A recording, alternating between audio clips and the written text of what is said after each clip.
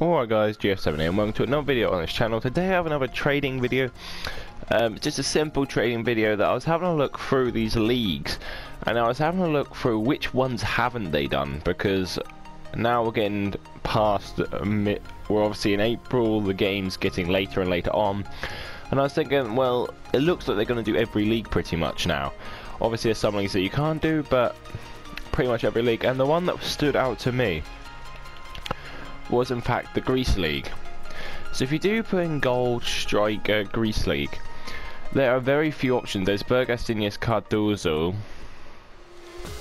and that is all I think there is. It does look like that. So if you go on and put 400 coins for these players, you could make a considerable amount when they do come out. I mean, the teams that are in there, some of them are going to be very expensive. I know there's only 3 leagues in there, 3 teams in there, should I say, but still, I still believe they could bring it out, and then these strikers will increase quite a bit. It just totally depends on what they think will, or what they want to do, of course. In terms of the Australian League, I think we've had one. So guys, another one that is a possibility is the Australian League. So there is a full league on this one, so I'm sure that it must come out. I don't believe there has been one.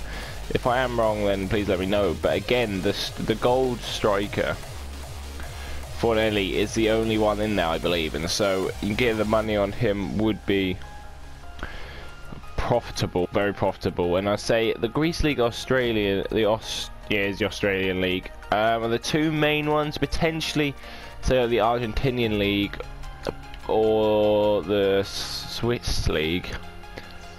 There are some players again, but I was looking at the Greece and the Australian specifically, and I would say get invested in some players, because when it does come out, you can make a hell of a lot of coins on it. Anyways, that's just a quick trading video. I'm sorry it's not too long, sorry it's not too much to it, but it was just a nice quick video. Obviously we have our 3 weekly ones now, so we have the 2, well, we have 2 weekly ones. We have the Marque Matchups and the Team of the Week, so they're 2 days of the week, and the rest of the days are really just filling in at the minute of trading videos that I can bring out to you guys. Other than that, it's not a lot that I really, have the time to do, because I do have a lot on my plate. Just they don't do that great most of the time, and so that's why I'm not going to do it. Anyways, I've been GF7. If you did enjoy, please leave a like rating, please subscribe, and I'll see you later. Goodbye.